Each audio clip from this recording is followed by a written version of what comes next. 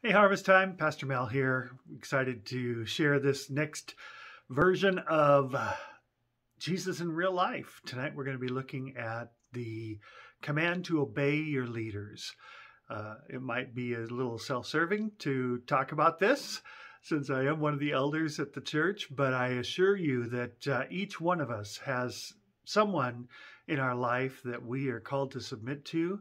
Frankly, we all serve under the headship of Jesus Christ, and he is, frankly, the sum total of that which we submit to on a local church level and denominational level and all those things. He is the be-all and end-all. And yet, with our understanding of the New Testament church pattern, our constitution here at Harvest Time and many other churches includes an elder board. And so we'll be talking tonight about elders and how they're chosen, how they're prepared by God, how they're called by God. And maybe that's a calling that you are feeling as you continue to grow into your life as a follower of Jesus, a disciple, and want to let you know how to do that and how to take that next step in preparing yourself for the high calling, as Paul talks to it. We're going to be reading about Paul and Silas, how they went around and ordained, put people into positions in the church, and how their heart was to see those men do well in their calling and their gifting. Paul and Barnabas, Paul and Silas, Paul and Timothy.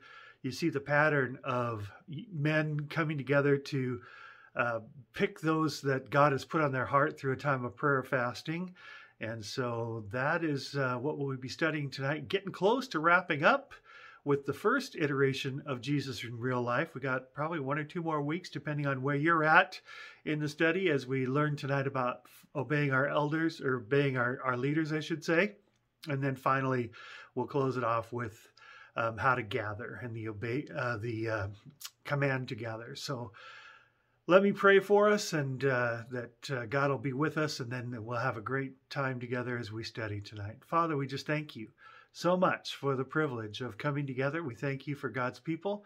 We thank you for these friends who have become in many ways more of a family than a friend as we've studied together these last weeks. And Lord, as we draw close to the end of this, Lord, we pray that we would end well, that we would be focused, that we would take seriously the command to obey our elders, those who lead us, that we would take seriously the command to obey the leaders of the congregation and your larger body here on earth.